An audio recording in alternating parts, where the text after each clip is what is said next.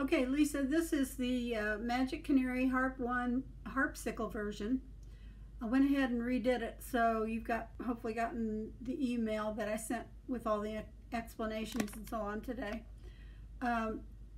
This version, I put the notes that you're playing with harmonics where they're supposed to be played on the harp. So, in other words, if you're not going to be playing it and looking at a note saying, oh, that's got to go down an octave to play it. They're right, you play exactly what's on the page. You don't have to do anything different. Glissandos, you just don't want to cancel out whatever you've played. So this E at the beginning, you don't want to hit that E with your glissandos. You have to kind of stop it before you get to that E. So you don't want to cancel that out because it's a half note. You want to try and let it get the full 2 counts.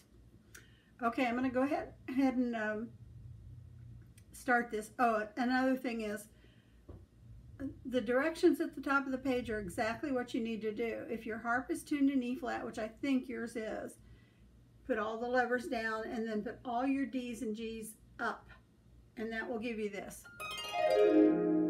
Harp is a little out tuned. So anyways, let me go ahead and play this so you can hear how it sounds.